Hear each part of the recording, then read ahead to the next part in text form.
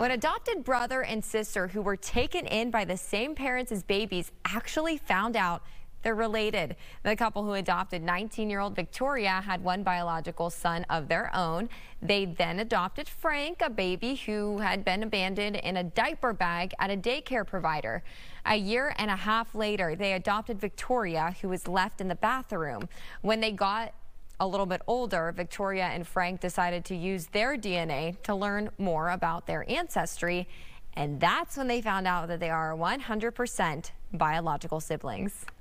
My biological brother, which was definitely something crazy and not really expected at all. We were both found a year and a half apart and wound up in the same family. The odds are insane.